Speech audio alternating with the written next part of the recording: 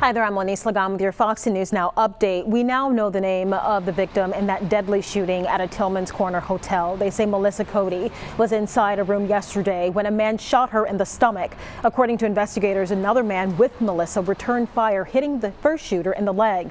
Police say that person drove himself to an urgent care about a mile away, and at last check, both men were being interviewed by police. Another shooting investigation in Tillman's Corner. Shots fired on Calhoun near Nevius and Government this morning. Police say a woman was taken to the hospital with non-life-threatening injuries. No word what led to that shooting or whether police have any potential suspects.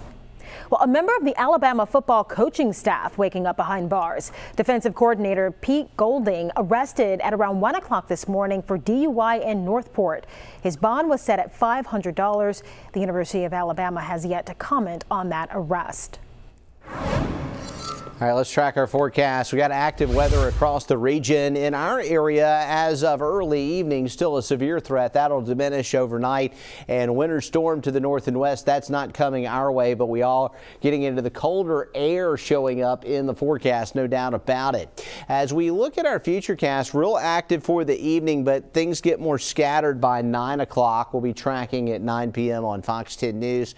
Overnight, seeing showers and storms continuing. This line real slow to move, still going to linger on Friday with much colder air in here. We'll have temperatures tomorrow. Look at the struggle tonight. The front comes through around midnight.